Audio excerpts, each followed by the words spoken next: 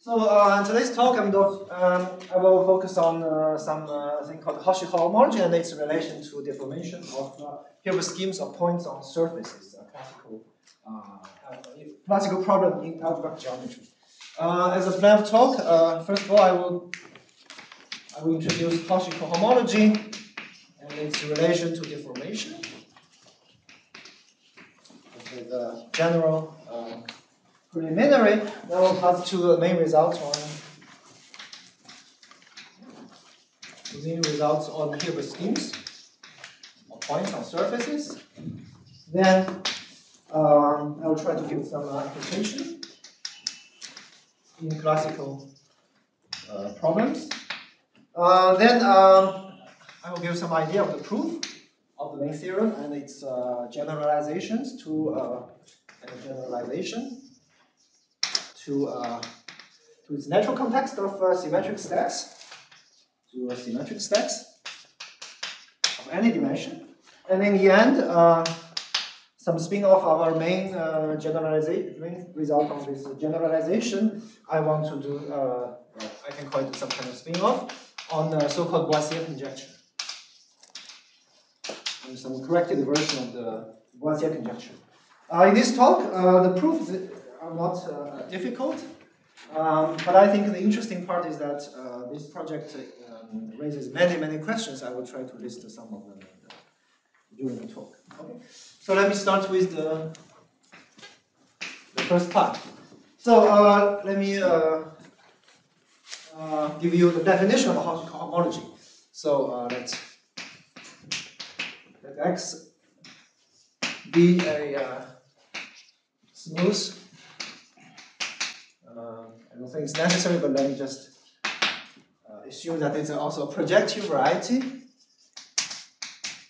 Okay, in this talk I will work over a field of characteristic 0.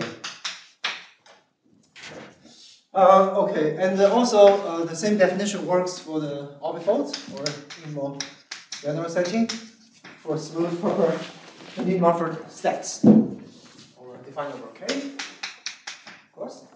Then the so-called Hochschild cohomology of X is defined as follows. So it's the group, okay, in the variety given by X cross X, fiber product over K, given by the diagonal embedding of the structure sheaf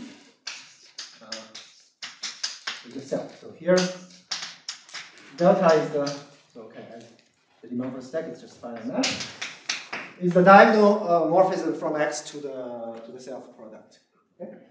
So you could also put all the K's together. Then you got the put all the K together. Yeah, also even in a more intrinsic way, you could also look at home. I will use both notations interchangeably. So you could try to keep the cohomology at this complex in the derived category. So this is the Hochschild cohomology. For later use, I will also define the Hochschild homology.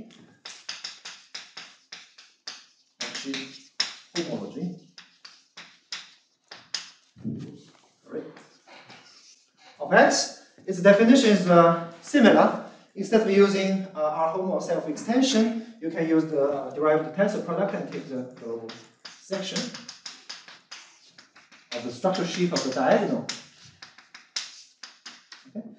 By rotating duality, it's nothing else but our home of again in X cross X, the structure sheaf of the diagonal, and the push forward of the shifted canonical model. Okay. In this talk, I will use a piece of notation that is convenient. I want to promote a little bit.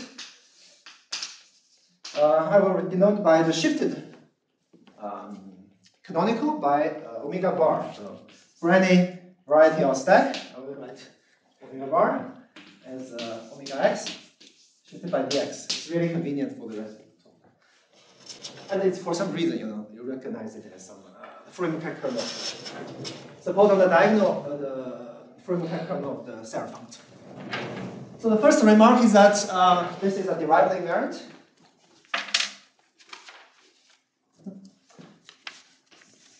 Which make them useful. Yes. First remark is that Hochschild homology are derived invariant, meaning that if you have two varieties or two stacks that are that have equivalent derived category of bounded coherent sheaves, then their Hochschild cohomology and Hochschild homology are isomorphic.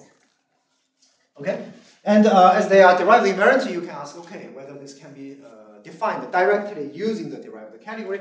Well, that is possible. So, more generally, you can consider even some smooth DG, a smooth proper DG category. Okay, for example, the bounded derived category of the coherent sheaves on X. Then let me denote by SA the Serre-Funct. So I learned that first in the context of smooth proper DG category, Serre-Funct is not really a DG functor always, it's rather a quasi-functor. But you could use like stable infinity category, then this is an honest infinity infinity functor. Okay, whatever, you can define this cohomology of this category as just the self-extensions of the, let me just use R home, in the category of DG functors itself, which is can also be written as A0 as A, the enveloping algebra. Then use this identity functor, It's the self-extension of the identity functor. As you can see, the structure sheaf, the diagonal is indeed the Fourier kernel of the identity functor from the derived category of X to itself. And similarly, the Hochschild homology of A can be defined as, okay, let me write this, AA as the identity functor to the Serre-Funct. Okay? As you can see there, it's the identity represented identity functor and the structure sheaf, or the shifted canonical on the diagonal represents the Serre-Funct. Okay? So this is just to say that there are general definitions in the context of smooth proper DG category. Actually, even beyond that, you just need a DG category, but then the definition should be slightly generalized. Okay, another remark is that actually over these vector spaces, there are more structures. There are more higher structures, just more structures. For example, Hochschild cohomology is a ring because you can compose this morphism between the identity functors, and the Hochschild homology is a module over that ring.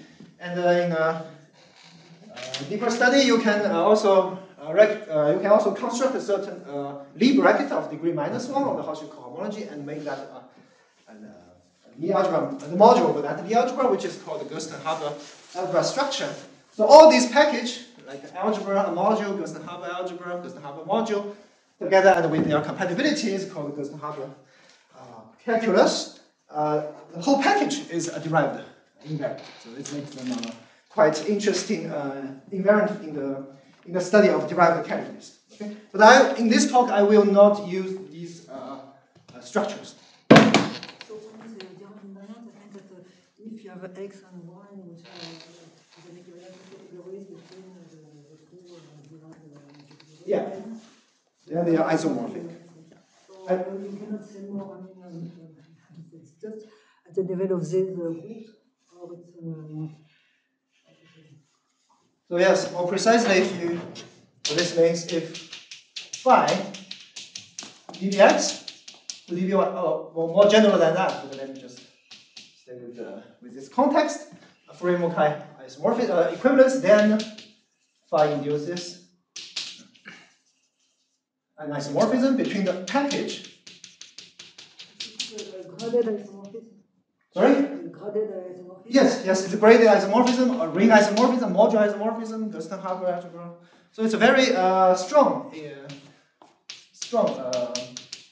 structure. Yeah. Right.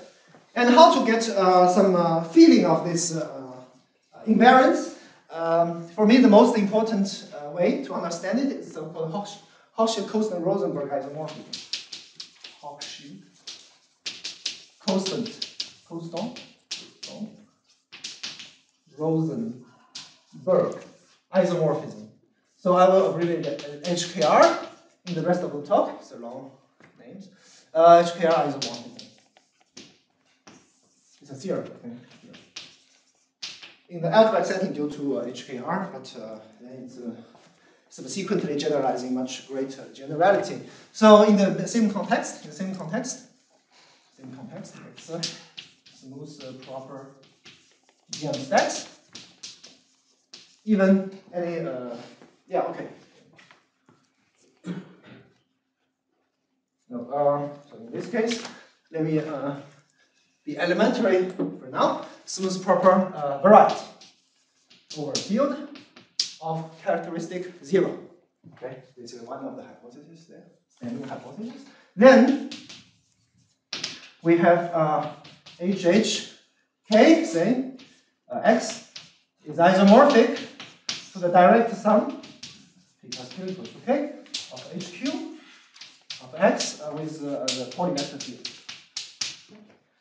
So as vector space, it's just decomposing to some cohomology coherent sheaves. Similarly, HH lower K. So Hochschild homology is something symmetric with respect to a 0. So the P minus Q equals to K. So it's not like Hochschild convolution. P minus Q, HQ of X of omega X P. Okay. So if you put the Hodge diamond, then if you sum up vertically, then you get the Hochschild homology. Again. Yes? So which parts of the discussion here make the things to fail for arting stacks?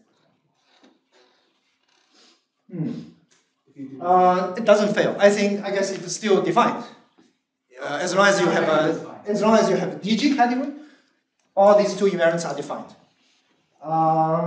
Yeah, you're right. It's defined. But in some of the results that I'm going to use, I only know references in DM stack setting.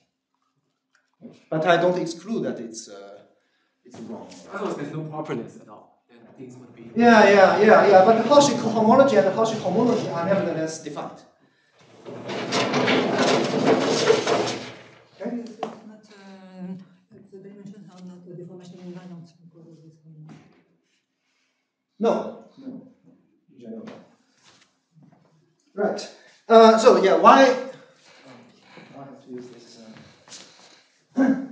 So why we consider Hochschild cohomology? Because this is very useful in deformation theory. Actually, in the non-commutative deformation theory, or the deformation theory of the category.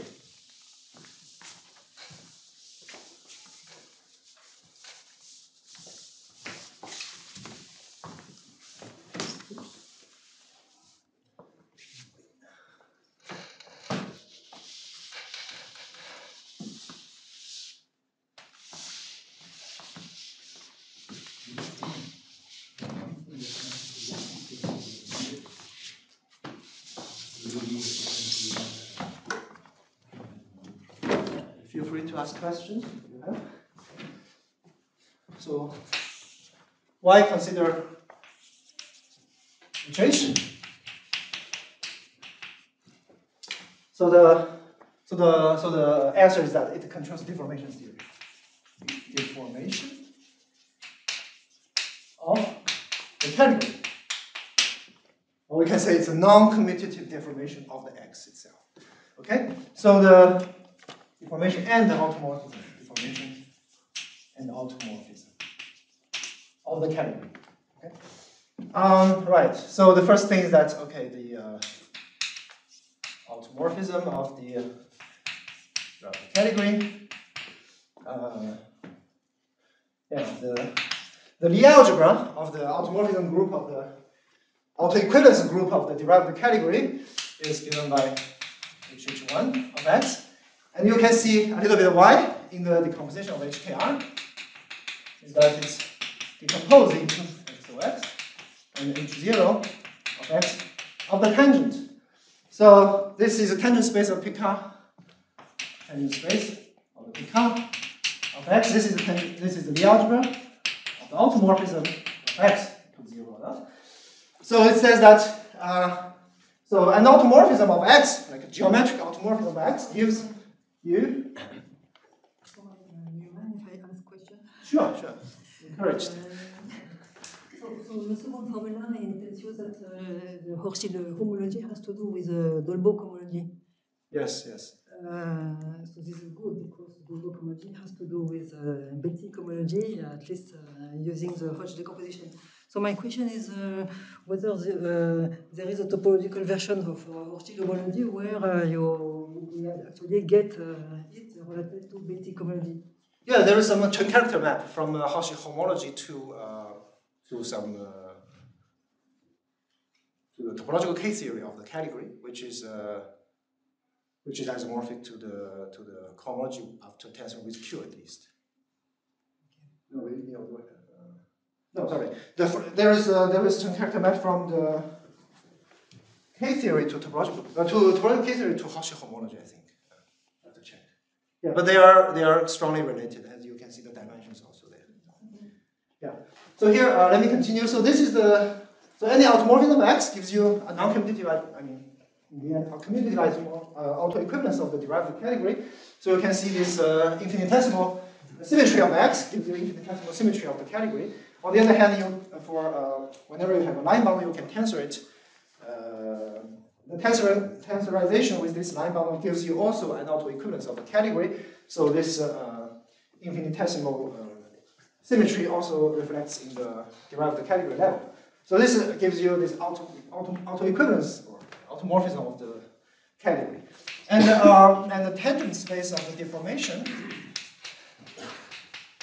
whatever how this is defined, whenever it's defined, it should be isomorphic to HH2 of X. And as the HKR isomorphism tells you that this has 3 pieces, H2 of the structure sheaf, and H1 of the tangent, and H0 of the bitangent. And this you recognize by Kodara-Spencer. This is just the geometric deformation of X. So a deformation of X gives you a deformation of its derived category, as you can imagine. And this is actually tangent space of a Brauer group. So if you so this is like give a stacky or jury deformation of the category. If you work with K3 surface, you can put like a Brauer class to deform the derived category of the K3 surface into the derived category of twisted K3 surface. And this is indeed in this direction, called a non-commutative deformation. And this is, at least for the surface case, it's called a Poisson structure. And this is classically known to give a non-commutative deformation. It really gives a deformation of the derived category itself. Again, in the context of K3 surface, you can see that, okay, there is a canonical form. The existence of a canonical form gives you a non-commutative deformation of K3 surface. Indeed, you can deform the derived category of a K3 surface into something like a component of a cubic fourfold, for example, which is no longer a K3, but a non-commutative K3 surface. Okay, so this just tells you that deformations and automorphism are controlled by the Hochschild cohomology. But just like in the commutative case, this is the tangent space of geometric deformation. The H2 is the obstruction space to geometric deformation. It also has obstruction space. Is let's say equal to, it must be contained in HH3 of X. And if you look at the HKR decomposition, then you get H3 of X, H2 X tangent, H1 of X by tangent, and H0, and these given an element in the direction of the tangent space of the deformation, its obstruction is given by the so-called Bragg-Lee bracket. Yes. Just a question. I mean, what you just said in the deforming case to the Kuznetsov component, do you really get just the Poisson direction, or usually, I mean, don't you always get mixtures of the three deformations? Yes, you're right. So when you deform the derived category, you should consider three components at the same time. So your question is probably, once I give you a direction, do I get a non-twisted somehow deformation? If you deform from one of the Haskell dividers towards the general cubic, is in the first order deformation, can it really happen to be just an A0 of H2? Yeah, I think so. It's really identified to the deformation space of the category. But it also picks out only one. I mean, not every deformation of the K3 is.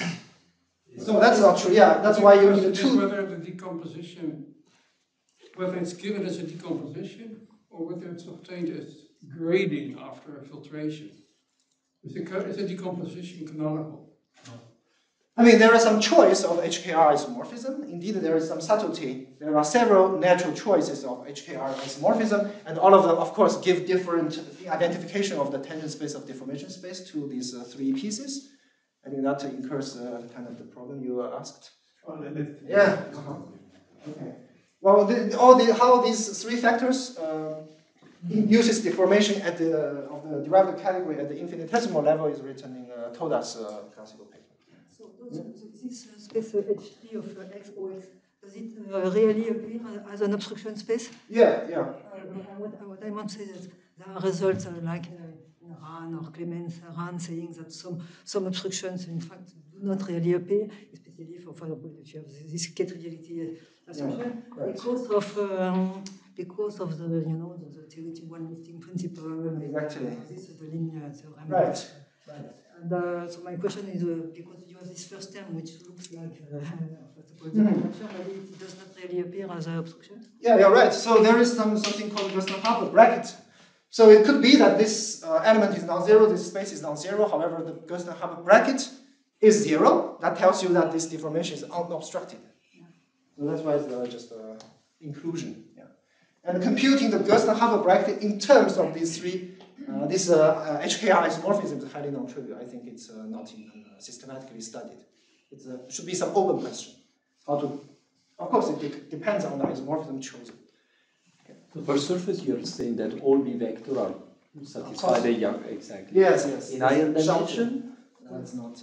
But what are those deformations that are not Poisson? So you have a Poisson structure, but the non-commutative deformation somehow is obstructed. But they are not necessarily Poisson deformation in higher dimension, because maybe the Jacobi identity is not satisfied. Already, an element here is not necessarily a Poisson structure. Okay. For surface, yes, but in general. Exactly. Yeah. So if you take a non-Poisson deformation, what's happening? I mean, if you take a B vector that is not Poisson, you mean higher dimension? I mean, it corresponds still to a non-commutative deformation, or? It's a tangent direction in the deformation space, but whether it's obstructed, you have to compute the bracket and whether it vanishes or not. It's just like the usual deformation theory. You have this and then you have a bracket here. But I mean, to be a non-commutative deformation, you need to be tangent to a Poisson B vector, or can be any... No, non-commutative deformation is really a combination of all three. You cannot really separate all of them. It's like, this is like purely non-commutative deformation. Yes. Okay, good. So this is just to justify that Hochschild cohomology is important to understand the automorphism and the deformation theory. However, the problem is that Hochschild cohomology is very, in general, complicated to compute. Because first of all, it's not functorial. So Hochschild homology is functorial. Whenever you have a Fourier-Mukai functor, you can induce a morphism between the Hochschild homology. However, this is not true for Hochschild cohomology. Only when it's fully phase for equivalence, then you can induce some isomorphism, as I write there. And also, second thing is that Hochschild homology is additive. However, Hochschild cohomology is not. That means that if you have a semi-orthogonal decomposition of the derived category, then the Hochschild homology is just the direct sum of the Hochschild homology of each component. For example, this allows you to compute Hochschild homology of some quantitative components. However, Hochschild cohomology does not satisfy this additivity. So in general, there's no way to compute it, even if the category is given as a quantitative component of some geometric category. So today's main goal is to try to convince you that in some cases we can still compute it in a somehow different way. Okay? So this is the introduction for Hochschild cohomology. Then let me say about the main result. On Hilbert scheme that we obtain. So let X be a smooth or projective surface defined over K, always in characteristic 0, and then there's some number. Then the Hilbert scheme of n points on S is a smooth projective variety. So smoothness is the work of fidelity. Smooth projective variety of dimension 2n. Okay? And it's the so-called Krug resolution of the symmetric product. So this is the symmetric product. So S to n by the permutation action. So this is the Krug resolution birational map. This is probably the only time that I'm going to pronounce birational. Yes. Now you can ask how. So the general question is how to compute invariance of the Hilbert scheme in terms of invariance of the surface. Okay, this is the general question, and there are many results in this direction. I guess in the 90s and 80s and 90s, this is a really fashionable subject, and I will list some results that I know to motivate another new result. Okay. So the first result that came to mind is the classical well-covered Goethe computing the Betty numbers of the Hilbert scheme.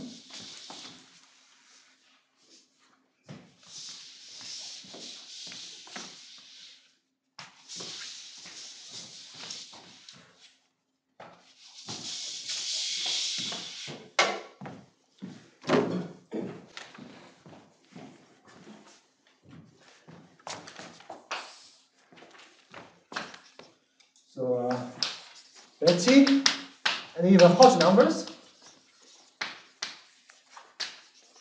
even actually Hodge structures.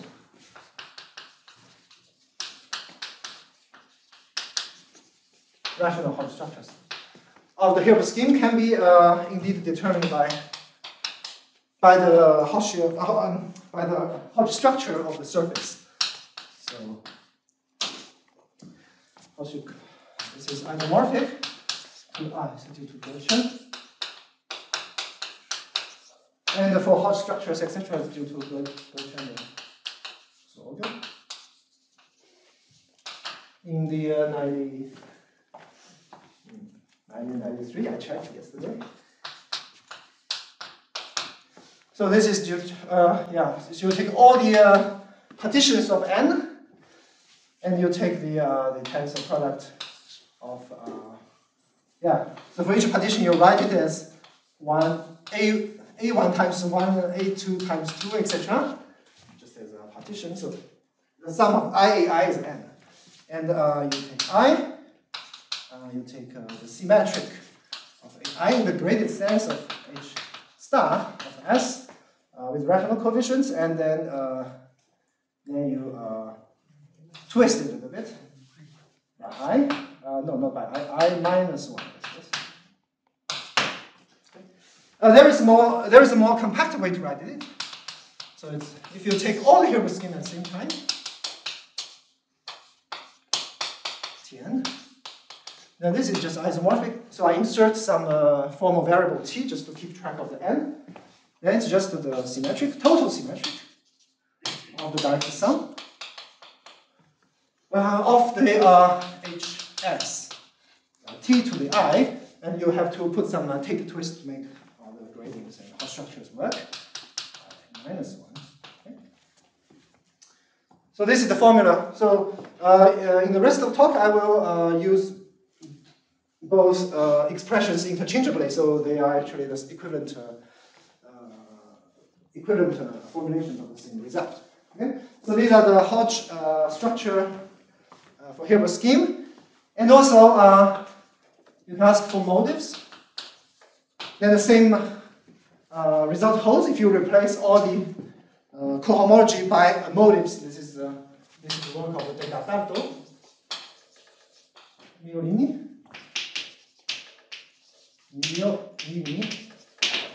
Okay? And also by HKR, we know that we can compute the Hochschild homology.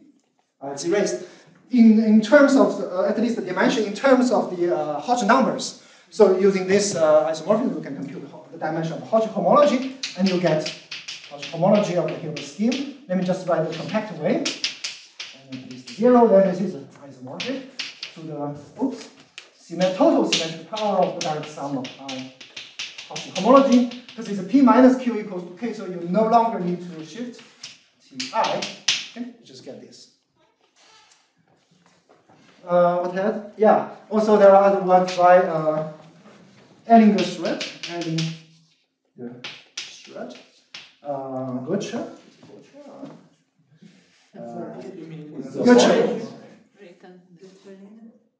Sorry? HKR, one of the stars. Oh, yeah, sorry. Oh, shit. Yeah, that's kind of a key point. So today's goal is to compute Hodge homology. So this is easy because we have the Hodge decomposition and not Hodge decomposition, but HKR isomorphism. So we can deduce this result easily from this result. Yeah, okay, thanks. Goethe and Ling say that the co-Bottacin class of the Hilbert scheme is computed solely by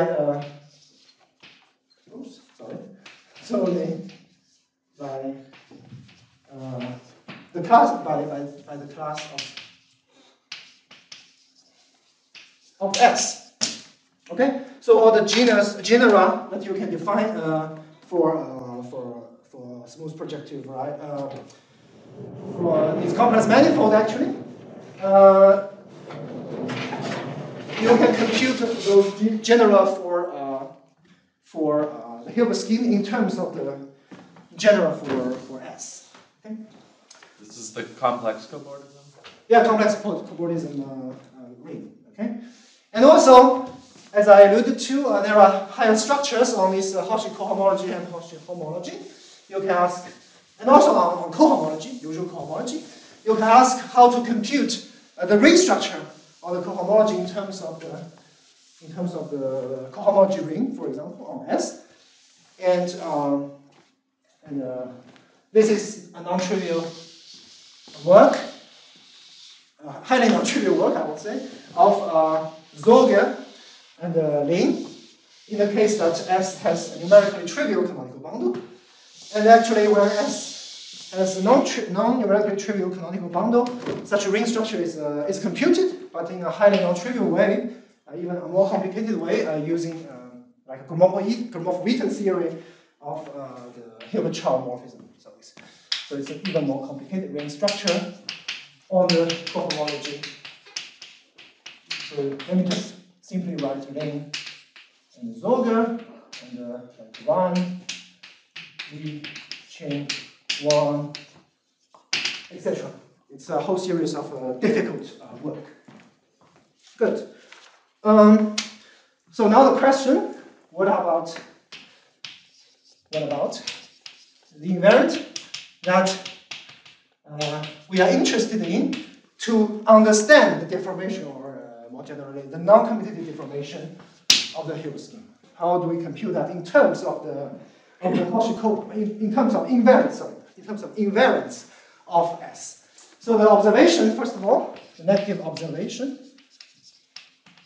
is that, that's kind of the starting point of our project, is that this is not determined by the Hochschild cohomology, or even with Hochschild homology combined of S. So this guy is not, even for the dimension, is not determined only by the Hochschild cohomology of S, and even you put Hochschild homology of S. Okay? What is not? What is not determined? The dimension? The dimension is not. Yeah, so let me give an example. And the computational example uses our main example. Then we compute the dimensions. So here, basically this means that the BKR correspondence is not compatible with calculating partial cohomology. Sorry? The BK Bridge and the King, they can express the derived category of Sn in terms of Yes. S. Yes. And then, but this suggests that when you calculate the partial cohomology, it's not easily. No, it's not. It's actually the approach we took. And first of all, it becomes an orbifold, because the BKR, the other side of the BKR is an orbifold. And you need a HKR for this orbifold setting, in the orbifold setting, and that creates somehow. You can see immediately that these two events are not enough. But if you just wait a few minutes, it's, yeah. So let me put, so if S is a bielliptic surface, so let's say E cross F, 2 is the curves quotient by some cyclic group, G, that acts on as a automorphism on E as a torsion translation on F, then the quotient is that, and you get a bielliptic surface. So the order of the canonical bound of S could be, let's call it D, could be 2, 3, 4, 6. Okay?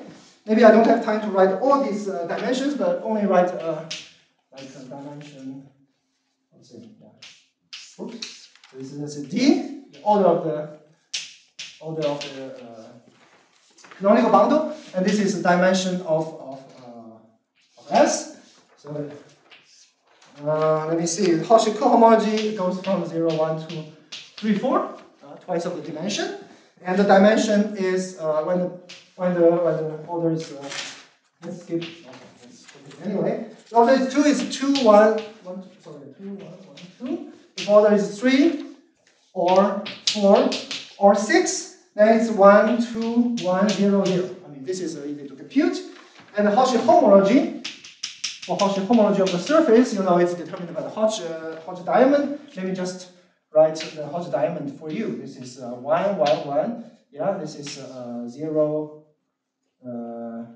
2, 0, 1, 1, 1. Yeah, the Hodge diamond of bielliptic surface looks like that. In any case, there's no distinction between order 3, 4, and 6. They are of the same dimension. However, for the dimension of the Hochschild cohomology of the Hilbert scheme, let me just write Hilbert 2. In fact, this can be generalized for any Hilbert scheme. D. So let me write 0, 1. This time this guy's dimension 4, so I have to go to 8. So 5, 6, 7, 8. Don't worry, it's not very long. So it's 2, 3, and 4 or 6. They are different from 3. So if it's 2, it's 1, 2, 3, 8, 12. 8, 3, 2, 1. If it's 3, then it's 1, 2, 2, 2, 2. 1, 2, 3, 1, 2, 3, 4, 5. 1, 0, 0. And if it's order 4, 6, it's different. It's 1, 2, 2, 2, 1, 0, 0, 0. Okay? As you can see, for order 3 and order 4, by elliptic surface, they are Hochschild cohomology and Hochschild homology of the same dimension. However, the Hochschild cohomology, the Hilbert square, is of different dimension. And also for later use, I want you to remember that HH2, this is HH2, which accounts for the deformation. So here the number is 2 and 1. And here I can also look at the deformation. tangent space of deformation, and this is 3 and 2. Okay, 2. So it's always one dimensional higher indicates that the potential of one new deformation direction. And it will be indeed the case for biologic surface. Is the module structure also the same for 3, 4, and 6? No, that's a good question. So I can actually, it's unfair as a question because I didn't say how determined by. So what I want to just say is that the dimension is not determined by the dimension. It could be the case that, but I don't believe it. It could be the case that in this example, if you take into account the module structure, the Hilbert structure, etc., you can recover, somehow see the difference between order 3 and order 4. I don't know, I didn't check. But at least for the dimension, it doesn't work. Okay? So what kind of invariant do we need to calculate the Hochschild cohomology of the Hilbert scheme? So I need to introduce some invariant. I couldn't say it's new, because it's already appeared in the work of Olaf, like more than 60 years ago, and also in the book of Daniel. And Quadrado also informed us last week that it's also in his old work, but nobody gave a name. We just gave it a name, that's our contribution. No, but okay, our contribution is also that this, to remind people that this is an invariant we should not forget about it. This is a so-called Hochschild, we call them Hochschild cohomology. So definition, Hochschild cohomology. So it's just a generalization of the Hochschild cohomology and the Hochschild homology. And the definition is completely the same. Objections on the terminology? Or? Yeah, it's not very good because it reminds me of Hochschild spectral sequence. But I don't think we can have confusion about Hochschild in this combination. Okay, yeah, so let X again be a smooth, proper variety or DM stack. And the same definition, Hochschild, yes, so I need to fix K. Indeed, it's fixed. Okay? So this is itself is a graded vector space. By definition, is R home. So I prefer not to write this down already because I want to use just home X cross X of the just look like the Hochschild cohomology. Instead of using the push forward of structure sheaf for Hochschild cohomology or the shifted canonical for Hochschild homology, here I consider any powers of Serre function. So it's omega shifted. Just to use the notation. Okay. So in general, it's just Hochschild Serre cohomology of some smooth proper digit category. You define it as R home of the enveloping category given by identity A and the Serre function of A to the power of K. Okay, so it's also derived invariant. It's also so yeah. I guess I have to cite Olaf. Negative power. Yes, you can allow negative powers. Yes, any K, but fixed. So for each K we have a theory in some sense.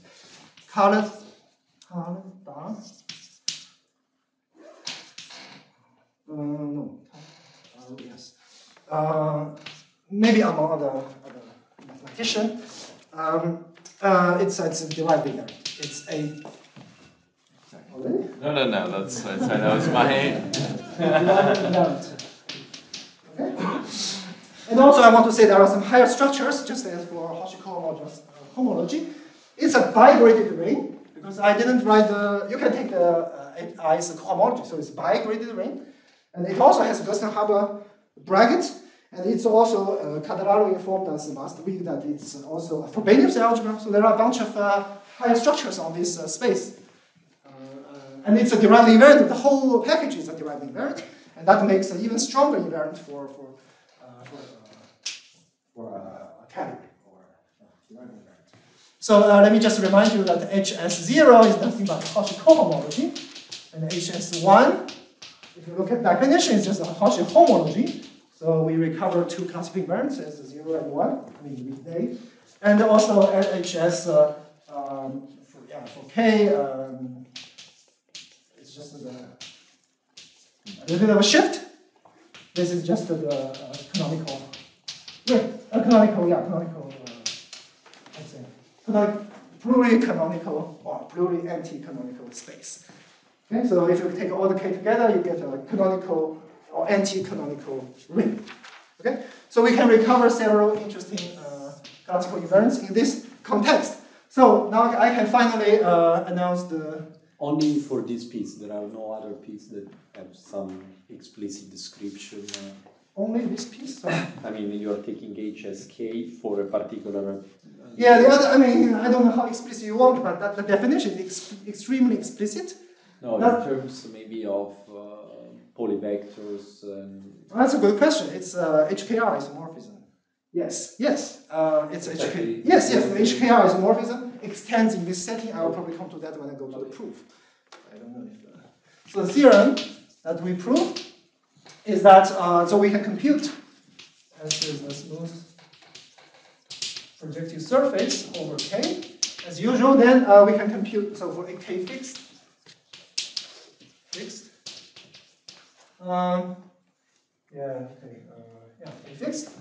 Then let me just write a compact way of writing things together. So So we can actually compute the Hochschild cohomology in terms the Hochschild cohomology of the surface. So the new invariant is that we can include more powers of the cell functor. But however, you can ask, okay, now you have a new invariant, how to compute the Hochschild cohomology of the Hilbert scheme? Well, in that case, the Hochschild cohomology of the Hilbert scheme is determined by the Hochschild cohomology of S. So let me just write HSK. So the K is actually fixed for the Hilbert scheme. Let me introduce a formal variable T just to keep track of the dimension. This is isomorphic to the total symmetric of the direct sum of I. I probably don't have space for the most important part. HS, 1 plus K minus 1 I. Okay. Of S, T to the I. Unlucky. Okay. So here it's already a graded. So if you want, I can put a star here. It's already a graded vector space. So here is the stellar grading. And this direct sum, and the total symmetric power is in the graded sense with respect to this grading. But for this formal variable grading, you just, everything is commutative. You don't put a sign whatsoever.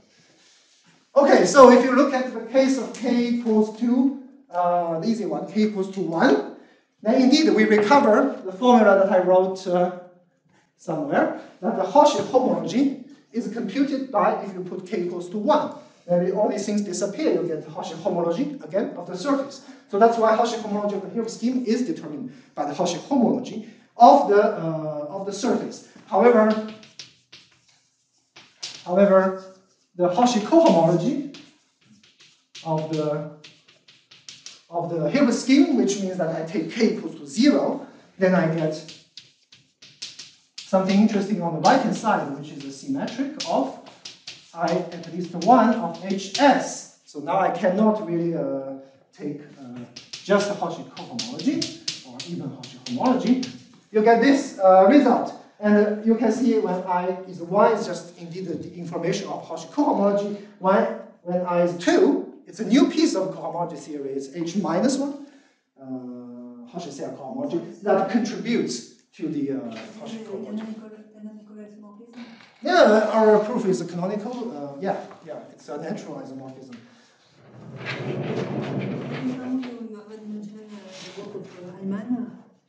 Yeah, that's in the proof. Indeed, the first step of the proof is to change the left-hand side by Bridger and P rate and result of Hyman to change it into a symmetric quotient stack. That's what you mean, right? But let me first write down some low degree consequences.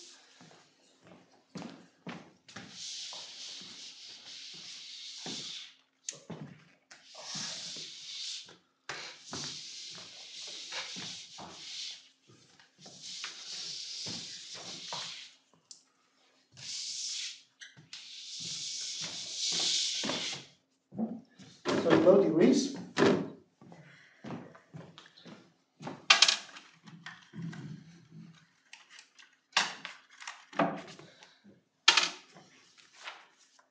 Low degree.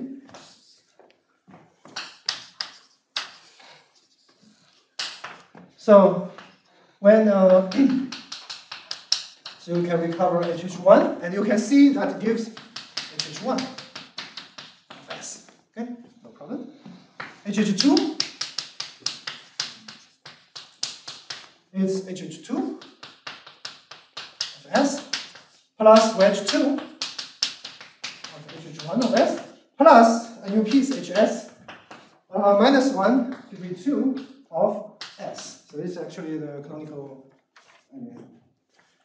the anti-canonical section. Yeah? And HH3, I don't have time to write it down, but you can you can extract any information you want from the computation. So let me yes. So an obvious question is that okay, now we have computed the Hochschild cohomology of the Hilbert scheme as graded vector space. So how to compute the algebra structure, how to compute the module structure, Lie bracket, etc. These we don't know. So we don't have any idea to approach these kind of questions for now. But it's definitely an interesting question, and we really need it to fully understand the deformation theory, because we need to just have a bracket to understand if some obstruction is some deformation direction is obstructive. But for now, we don't know how to compute. Okay, but let me go to the application that I have in mind. Is n equal 2 in the low degree you get? Is the Hilbert scheme, is it n equal 2 or? It's for any n. Any n, so you don't. Okay, but the right and at least 2, yeah, sorry. No, but the right hand side doesn't depend on n somehow? No, it depends, it doesn't depend. As long as n is at least 2. If n is 1, it's just this part. Yeah, okay. Yeah, that's some stability. But yeah, it's a bit like cohomology, you know, for n very large, for a given degree, for n large enough, the cohomology doesn't depend on the n. So you have some sort of Nakajima operators? Yeah, it's a very good question. Yeah, I said, okay, how to compute the algebra structure bracket. And also for cohomology, you have this Fock space structure. It's the Heisenberg-Lie algebra with this product pairing, and for Hochschild homology, the total sum is the Fock space of this Heisenberg-Lie algebra. However, here we tried to understand this direct sum. Obviously, it's not some Fock space, but do I have some operations, and can I interpret this as some natural representation of some Lie algebras? We don't know, but there are some work of yeah, I forgot the names, but they have some categorical action that mimics Nakajima and Granovsky. That could, in principle, give some explanation of this action. But yeah, for the time being, I don't know the compatibility of our isomorphism and their categorical action. Okay, so applications. So let me look at these isomorphisms. Okay, so if I look at the first isomorphism, so let me rewrite it. It's isomorphic to HH1 of S. So I will always assume that. Then let me decompose both sides. So this is decompose both sides using HKR. Structure sheaf tensor H0 of tangent, and this side also is the structure sheaf H1 of the structure sheaf plus H0 of the tangent. Okay? And it's very easy to see that this vector space is isomorphic to this vector space, and by cancellation, you get that automorphism group of S. At least the Lie algebra is isomorphic to the Lie algebra of automorphism of the Sn. Okay? So from the automorphism of S, you can deduce an automorphism of the Hilbert scheme by relative Hilbert scheme construction. And there is a morphism, and they have the same dimension, and you can show it's injective, so it's an isomorphism. But this is not new results. This recovers an old computation Boissière. He used somehow different argument, okay? But we can recover it without much of effort. And also, which is more interesting, it's more interesting to look at HH2. Probably I can directly write it here. So by HKR, we have three pieces, right? We have H0 of the tangent of n. Oh no, sorry, by tangent of n. H1 of the tangent, and H2 of the structure sheaf. And here we have many terms. Let me also write them down. So this is H2 of OS plus H1 of the tangent plus H2, H0 of the bitangent, which is anti-canonical. And yeah, let me just write it like this. Okay. The direct sum of wedge 2 of that part. Okay, you take the wedge 2 of this guy. So you also get wedge 2 of H1 of SOS plus wedge 2 of H0 as tangent and H0 as tangent tensor with H1 of SOS. And then in the end, you get this H0 of S of anti-canonical bundle minus K. Okay? Now you want to identify both sides, which space corresponds to which. And this is not very difficult to see that this space, okay, corresponds to the direct sum of this and this. Okay? This is not very difficult. And this space, because H0, it's very easy to compute that this is this space plus this space. So the corollary we get, I want to state it as a theorem, is that H1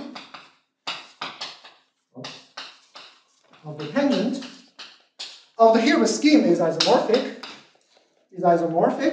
to the sum of the rest of them. So it's H1 of PS. You understand why? Because deformation goes to deformation. And H0 as TS tensor H1 of SOS plus the anti-canonical. Okay, so this gives you that, it says that, okay, a commutative deformation of the surface gives you a commutative deformation of the Hilbert scheme. A Poisson structure on the surface gives you new commutative deformation of the Hilbert scheme. I hope for people doing K3 surface is very familiar with that. Okay? And what is more interesting is that this tensor product gives you also a direction, some directions of geometric deformation. So see, this consequence is completely classical. It has nothing to do with Hochschild cohomology. Yet this recovers several results of in the classical literature of Fantechi and of Hitchin. So Hitchin proved that, let me not write it down. Fantechi proved that if S is of general type, which implies that this tensor product is 0, then the deformation space of S is isomorphic to the deformation space of Hilbert scheme. Okay, this is covered in our result. Because there is always an inclusion of the deformation space of S into the deformation space of the Hilbert scheme, and it's and the computation of this cohomology says that if it's of general type, then these later two spaces vanish, so there's isomorphism, deformation functor. And Hitchin proved that if H1 of OS is 0, then the deformation space is exactly the deformation space of the S plus the deformation coming from the Poisson structure. Well, as far as I know, nobody proved things like H0 of tangent. If H0 of tangent is 0, then the same conclusion of the Hitchin holds. But anyway, this result unifies these two results, and it says that the geometric deformation of the Hilbert scheme can be understood in three pieces. And indeed, this middle piece do happen, for example, for bi-elliptic surface. So for bi-elliptic surface, these two vector spaces, they are dimension 1. And there's a genuinely new commutative deformation, classical geometric deformation of the Hilbert scheme of a bi-elliptic surface. And I suspect that this is related to the some covers of the Calabi-Yau factor of the Hilbert scheme of the bi-elliptic surface. Okay. So So I probably don't have time to give the proof, but let me just indicate the ingredients in the proof. Ingredients in the proof. So the first step, as you can guess, we use the derived invariance. So this is the Bridgman-King rate combined with the work of Heyman. Saying that the Hilbert scheme is isomorphic to the G SN equivalent Hilbert scheme, etc. Then you get that the derived category of Sn is the derived category of the quotient stack. This is the symmetric quotient stack. And the second part is actually compute the symmetric quotient stack, in which case we proved actually a much more general theorem. It's like for any x smooth proper, okay, and any n, then the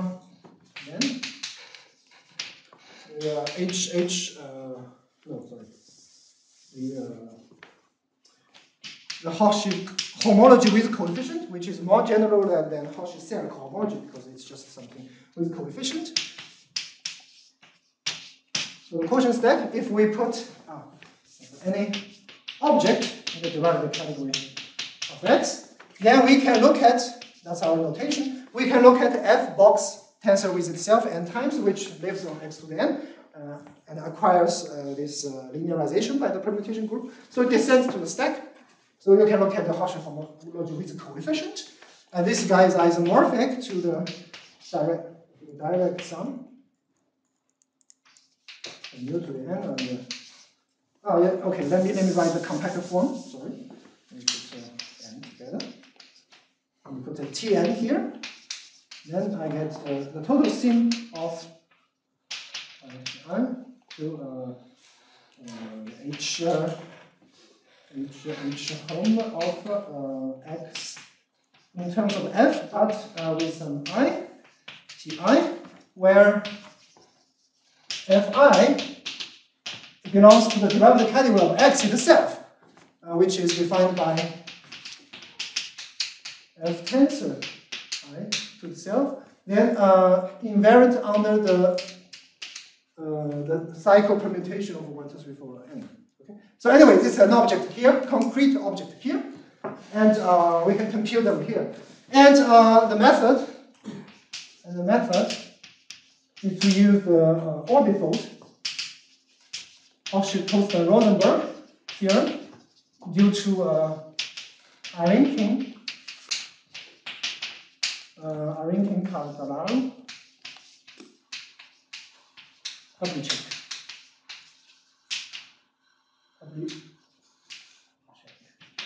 Yeah. To compute the Hochschild homology of a stack with some coefficient. So they can, yeah, let me finish by writing down such kind of, yeah, actually. So if you have a stack x with some coefficient, e, okay, x is some stack with some coefficient, then is isomorphic to our gamma of x of some sigma of omega x 1. It's total symmetric tensor E. So it's Ix. Sorry, the key point is that there is inertia. So Ix is the inertia of x, and you take the total sum. So this is just a direct sum of the omega i's shifted. Yeah. So this is shifted by 1, so the thing becomes exterior power. So it's omega I shifted by I. So this is the pullback of the sheaf. Yes, I should do this to the inertia, and yeah, this is the isomorphism. So you can compute the Hochschild homology with coefficients in terms of concrete coherent cohomology of the symmetric of the inertia with some concrete coherent shifts of that inertia. And in this case, if we take e to the power of the shifted